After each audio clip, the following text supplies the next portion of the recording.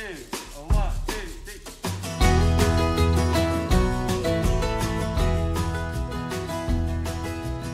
3. Jimmy Armijo-Grover here with Montana Angler. We're here on the Gallatin River in early June during runoff.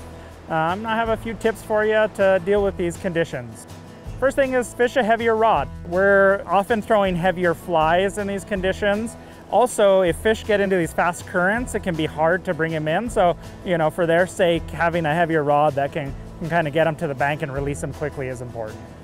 Heavier flies are important too. You got a lot of strange currents happening during runoff, so having flies that can get to the bottom quickly is important, and usually you have kind of short windows where fish are holding.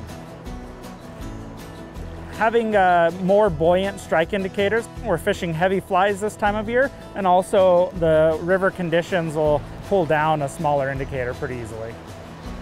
Fishing heavier leader and tippet helps you get the fish in more quickly. They get in that fast current. Also, you'll get more flies back when you get hung up on the bottom. And also, fluorocarbon is a great idea. It's more abrasion resistant, so you're not as likely to cut your flies off on rocks and stuff that you can't see. In addition to fishing heavy flies, sometimes you need to add split shot. Split shot helps you get those flies down quickly if you don't have flies with a lot of weight in them already. Runoff in early June can be a pretty intimidating time frame, but if you do some research and really look at all of the options, you can find some great opportunities.